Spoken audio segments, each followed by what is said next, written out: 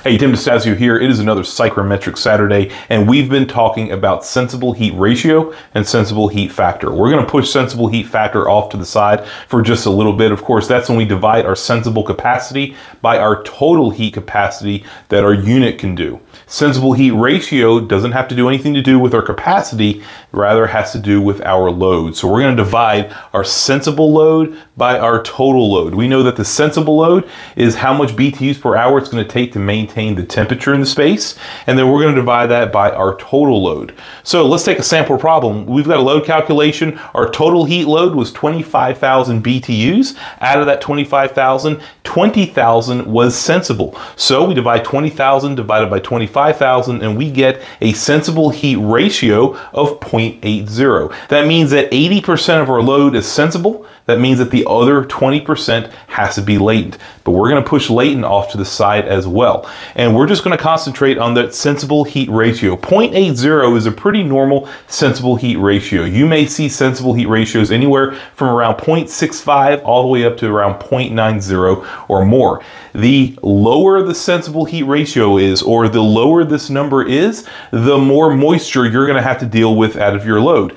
And it will never be over 1.0. But the closer this is to 1.0, the more sensible heat you have to worry about, not as much moisture load. Now, if you recall from our last episode, we actually didn't use the psychrometric chart at all. And there's a reason, because we needed to talk about sensible heat ratio when it comes to the load. Now, this week, we're going to introduce another feature of a psychrometric chart, probably one that you have never seen before because it's not on all psychrometric charts. And that is the sensible heat ratio scale that usually appears to the right of the psychrometric charts. Not all psychrometric charts have this, but this sensible heat ratio is very important when we are sizing equipment and we're trying to figure out how many CFMs need to go in each room. I'm going to show you how to use it, and this is a really cool feature. So as you can see, our sensible heat ratio goes all the way from 1.0 and it goes all the way up to 0.35.